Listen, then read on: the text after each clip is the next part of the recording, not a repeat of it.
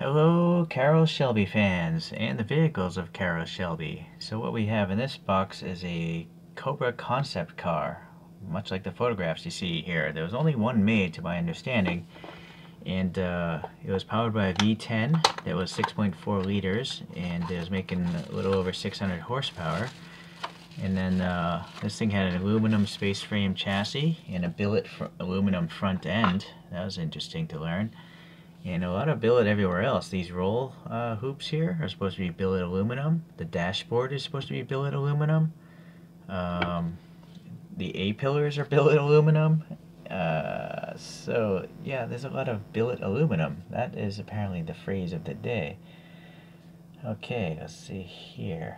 Yeah, that looks pretty good. Okay. Okay, a little bit more. One more billet would be the wheels. They're made by BBS, so more billet all around. And someone actually owned this thing. They bought it, and then later on, I read an article that was going up for auction again, expected to pull $3 million because it's a one-of-a-kind, concept that the previous owner was able to actually make it street legal. So that's pretty interesting. Okay, so let's see here. Oh, I didn't even mention who makes this, but now we know. It's AutoArt. So I don't have too many AutoArts, but I'm starting to like them. I do see some AutoArts that have painted headlights, so I'm avoiding those, but this one seems to have, the plastic ones, so it seems cool by me. Okay, let's start with the side here. First, it's silver. I mean, the real car is silver, and that's the only one there was. But, AutoArt has to make their money back on their molds, so I think a logical choice was this blue and white one, just like the original Cobras. So, and I'm sure there may have been a red and white stripe version as well. Possibly a black, right? But anyways, if you can't get the original color, I think this is probably the second best choice because it just looks like an old classic Cobra. Alright, so it's a nice metallic blue for sure. I do like it. Okay, the wheels here, these billet BBS wheels, yeah, I guess they look pretty cool. I mean, they look accurate to the photograph. You got these little dimples even here, and then maybe there's a center cap or something with screws or something. There seems to be a Ford badge, printed in the center, although the rear one's offset. It's not in the center, whereas the front one's pretty well centered. Try to focus on that, see if it's legible. Yeah, it's legible enough. And I don't even think I saw this before. It says Shelby right there. It's such small printing. I mean, look at my dental pick, right? That letter can fit in your teeth. Okay, so the tires are pretty good. They're not slab-sided. There's a little bit of curvature, even though they're low profile, so I like that. Going to the rear. Well, I guess the taillights here are painted, but they're so small. It seems okay. They're perfectly painted. Okay, and then we got this, what I would have to guess might be billet aluminum accents there. And then, oh, look at this. The venting actually goes in quite a bit, right? So, what is it? I'm trying to see as it bottoms out. I guess I don't know if it's really hollow in there. I'm gonna pull out the flashlight. Like, is it going into that interior? I think it is. Oh, I see what's happening. Yeah. Alright, so, yeah, they just passed through to this section here. So those must be maybe the exhaust tips, or the mufflers. So that's interesting. So I guess these rectangular openings are where the mufflers are shooting out the exhaust. And I don't know what this is. Anyone leave a comment? Is billet aluminum on the real photograph? Is that the back end of the differential or something? Or a backup light, maybe? Okay, well, it's nice to see Ford printed here in the license plate area, and then Cobra looks pretty good. This white stripe is pretty nice. It's carrying across nicely to the front. Yeah, it's pretty straight stripes. So the headlights here, yeah, there's plastic and what is there, black or something? I think the lens is all clear, but behind it there's a black paint app. And maybe the plastic is actually round there, and that's making the illusion of the headlight. That's what I'm guessing.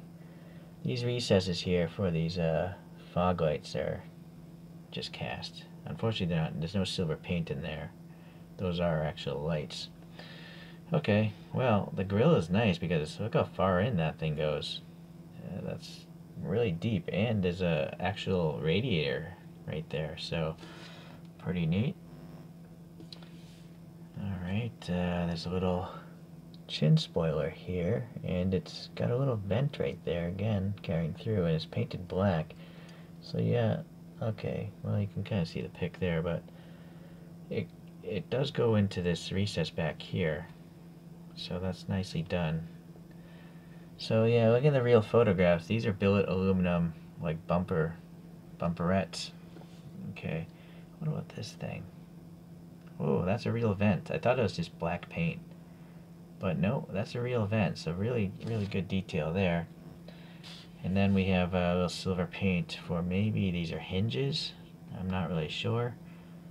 And then we got the nice, this is a photo etched piece of metal. This is the same kind of gas cap on the Bugatti Veyron that AutoArt did. I don't know if it's the exact same one, but it's nice. I mean, look at that. There's so much dimensionality to it, and surface finishing. It's polished and matte at the same time. Okay, the interior, that's supposed to be a billet aluminum dash, as I mentioned. And it's got nicely molded details, you know, with all the gauges and stuff. And it's got a little silver paint or something going on in there. This is not black. That's black on top and below, so it's nice to see those different colors. And on the steering wheel, a little silver. And the shifter knob. Okay, the seats there, those look pretty good. Okay. The real car has blue seats. So, I'm curious if AutoArt did, you know, I'm sure they did a silver one like the real car, but I wonder if they took the effort to make this interior blue. There's a little silver here on the door area as well. Okay. And these roll hoops, I think, are a separate piece of plastic. Yeah, and they're painted silver. So yeah, pretty good. Luckily, I don't see any actual defects. I'm sure I'll find some now that I said that, but let me look at this with my own eyes here. Nope, that's good. That's just some dust. The badge printing on the wheels on this side are better. So this is almost a perfect model. I mean, if I had to nitpick, it's maybe just that one Ford logo there isn't centered 100%, but it doesn't really bother me. So I guess it's like a 99% perfect model, which is really great.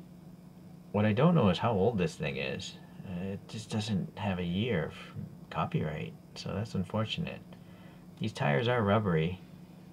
You know, it doesn't, well, you know, it does. I didn't think it would roll. It's a silent roller. Unexpected. So that's a plus. So I gotta say, this is actually a pretty awesome model. I mean, I can't ask for anything more. I mean, you have a colorful interior. Wiper blades? I don't see them on the real car. So I guess you can't ask for that.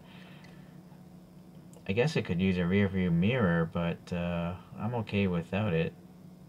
It's nice that this is actually color coded too. This is actually billet though on the real car. It's billet aluminum, but the AutoArt decided to paint it. I think it would have been nicer if this was painted silver to mimic the billet aluminum.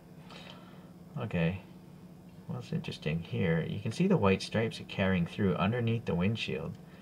So this windshield piece, I don't know if that blue is the actual part of the casting and this windshield is going into some grooves right there or not.